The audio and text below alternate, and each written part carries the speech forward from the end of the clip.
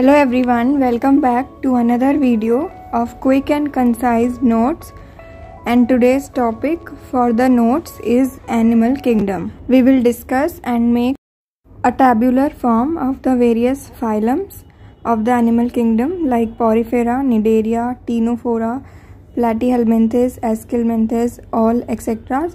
And we will make them, differentiate them on the basis of level of organization, coelom and symmetry. So the first phylum is Porifera. The level of organization of Porifera is cellular. Next is Cnidaria. Here we have tissue level of organization. Then Ctenophora, again tissue. So both Cnidaria and Ctenophora have tissue level of organization. Next we have Platyhelminthes, which has organ level of organization.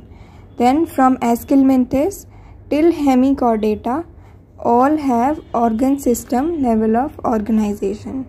So it is easier to remember by making such table form of all the phylums so that you can memorize them and quickly learn. So from Aschelminthes till Hemichordata, all have organ system level of organization.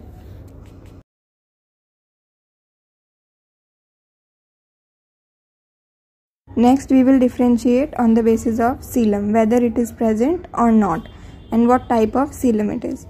So Porifera, Cnidaria, Ctenophora and Platyhelminthes, in all these four the coelom is absent. So we call it acoelomate.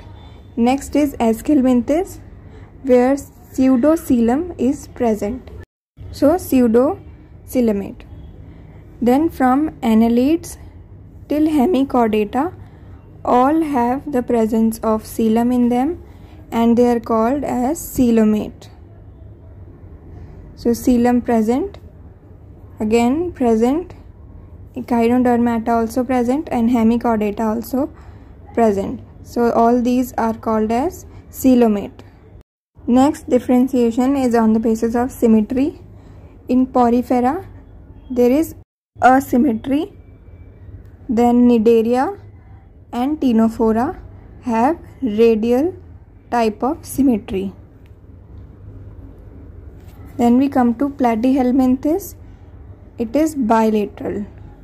Aschelminthes also bilateral, and Annelida, Arthropoda, Mollusca, all these also will have bilateral symmetry. Now there is an exception in Echinodermata, that is in adults there is radial symmetry, and in larva there is bilateral type of symmetry. Next in Hemichordata, again bilateral type of symmetry. So this marks the end of the part 1 of the animal kingdom chapter, and this table form is going to help you memorize and quickly make your notes, and you will not forget them easily. Make a chart form like this on your notebooks and revise from the NCERT also. I will soon upload the part 2. Hope you all like the video. Thank you.